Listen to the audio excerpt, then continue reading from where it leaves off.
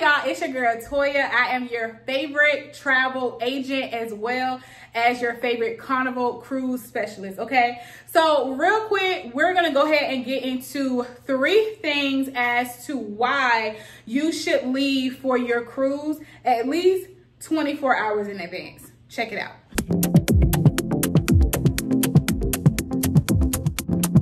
All right, so reason number 1 that you should leave for your cruise 24 hours in advance is because that cruise boat, I'm telling you guys, is not going to wait for you, okay? So if you do not stay in the city that the cruise ship is departing from, and you have to travel hours away, whether you're driving or you have to travel hours away, whether you're catching a train or flying, it is strictly important to leave at least 24 hours because if anything happens, whether that's something to you, the people that you're going with, or even something that's happening with your transportation, if your flight gets delayed, if your flight gets canceled, then how are you going to get to your cruise ship in time? I see tons and tons of people in different like group chats and things and stuff that I'm in that say, oh my gosh, my flight got canceled. I'm not gonna make it in time. What do I do?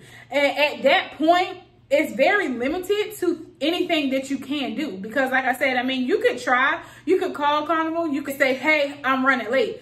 Just like if you were getting on a flight. If you are not there on time, it's not 100% guaranteed that that flight is going to wait specifically for you. They may wait 5, 10, 15 minutes here and there, but when they have to go, they have to go because they can't risk waiting for 1, 2, 3 people when everybody else is there on time, everybody else is on the boat and they're ready to go. So it's very, very, very important to leave a day early because like I said, things with transportation, literally anything can happen, and you paid your money for your cruise, okay? You paid money for your cruise. You paid money to go on your vacation. So why not have the most fun, the best time that you can have?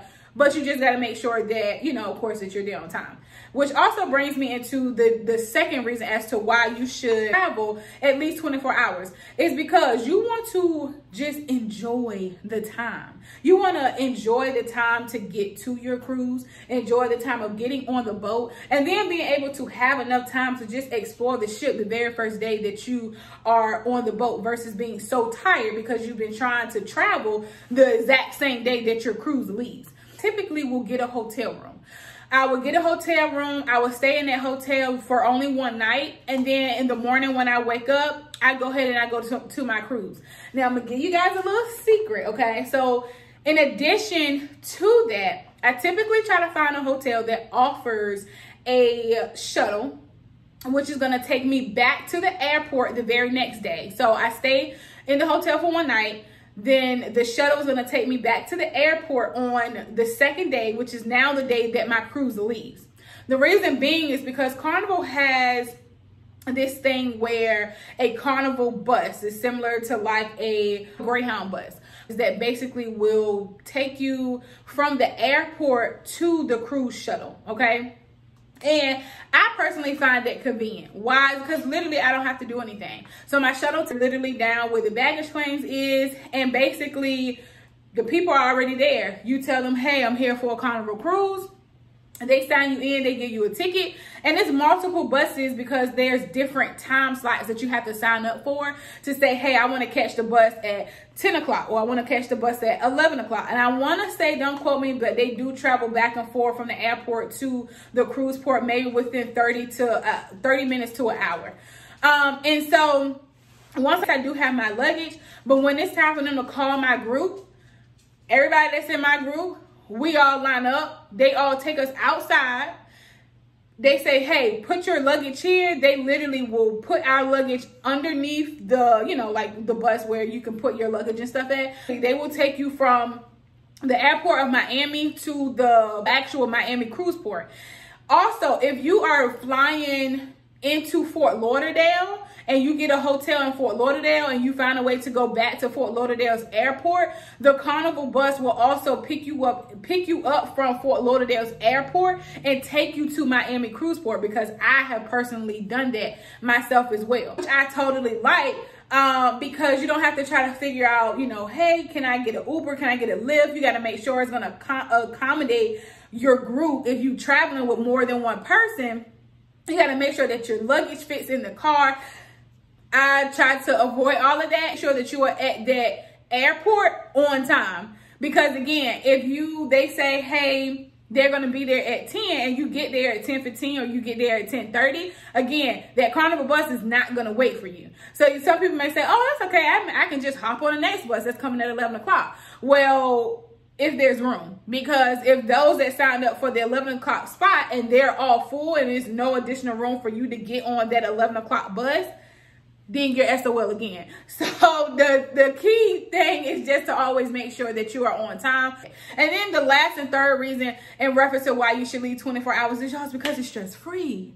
If you want to leave 48 hours before your cruise, stress-free. And when I say stress-free, the only thing I'm meaning is that you're not rushing. You're not rushing to literally pack your bags, get on your next flight, get on a train, drive however many hours you have to get to your cruise port. Let's just say your flight does get canceled. Okay, it may get canceled, but you may leave later on that day. So then you still have a whole nother day where you can kind of just rest and chill. And then the day of your cruise, you're hyped, you're ready to go. When you get on that cruise boat, baby, you about to be having drinks and everything that's on the Lido deck, like all that good stuff. Like you're literally getting ready to have a good time versus feeling so, you know, draggy because you've been up since 4 or 5 o'clock that morning just trying to get to your cruise port. It's getting ready to leave probably at what, maybe 4 or 5 o'clock, depending on where you're leaving from. Just a little nugget, a little tip in reference to, you know, leaving at least 24 hours before your cruise. Just ensuring that you are directly on time with everything. And then 3, like I said, it also makes things stressless. Set yourself up for success to allow additional time to do those things in case something does happen. I would just hate, you know, for you guys to pay your money on a cruise, because let's be honest, cruises are not cheap. And so if I'm spending my hard-earned money to go on a trip, I want to make sure that I have all the time that I deserve. I want no time less, no time taken away from me. I want to ensure that I have enough time and the time that I deserve and carved out for this trip to be able to enjoy myself fully. Again, yes, I am a travel agent. I am also a Carnival expert, okay? So I specialize in Carnival cruise lines. So if you are one that has never been on a cruise before, if you're one that always says, you know, hey, yes, I love, you know, I would love to take a cruise. I don't know how to get started. I don't know where to go. I don't know where to leave from. I don't know how all of this works. Somebody help me or at least point me in the right direction. I'm your girl for it, okay?